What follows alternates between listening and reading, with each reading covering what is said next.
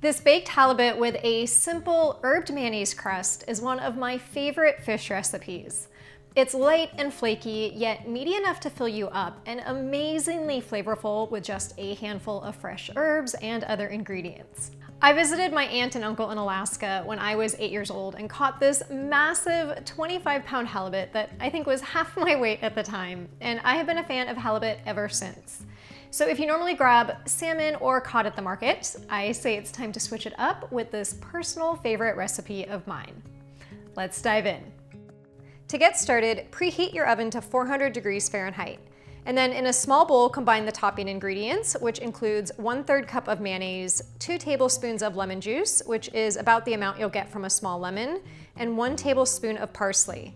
Now, I'm not very good at eyeballing and chopping small amounts of herbs, so I usually end up chopping too much, like today.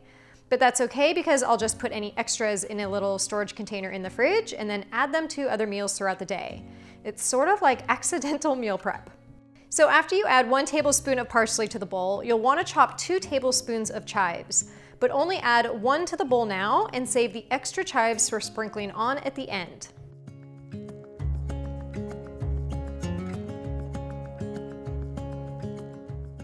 If you've made a few of my recipes by now, you know that I love shallot. It's a softer onion flavor with a hint of garlic, and I think it's perfect on white fish recipes like this halibut. So finely dice 1 whole shallot by first separating the halves and removing the outer skin, then dice it up into really small pieces. You want the shallot to sort of melt into the mayonnaise on top and not be overly chunky.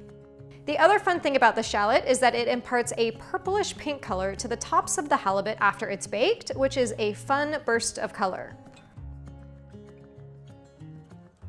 So add that to the bowl along with 1 teaspoon of Dijon mustard for just a hint of spice and a generous sprinkle of salt and pepper. Then give it a stir to mix it all up.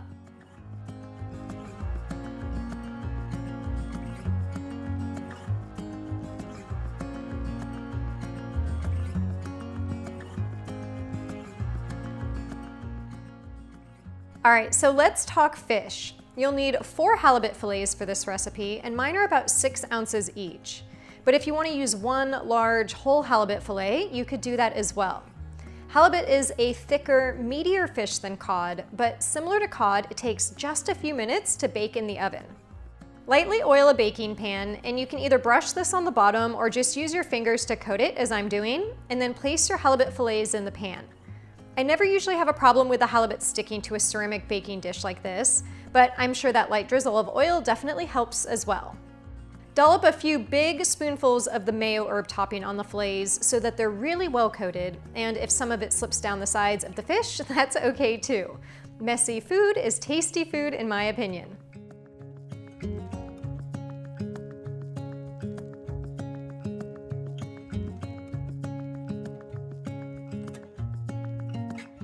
Once all of the halibut fillets are coated, just pop them in the oven.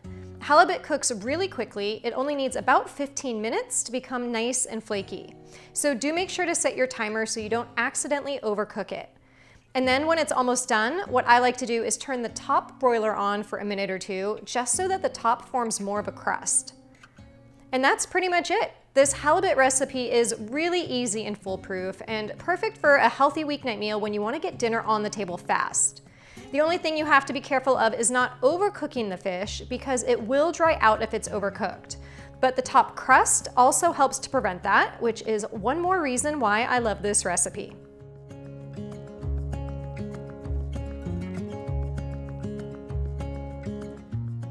Before serving, sprinkle a little extra of those chopped chives on top for a pop of green, and then dig in. This halibut will be incredibly moist, light and flaky, and oh so delicious. I hope you guys enjoyed this recipe. Make sure to give it a thumbs up if you did, and if you need a little inspiration for side dishes to serve with the halibut, make sure to check out my website.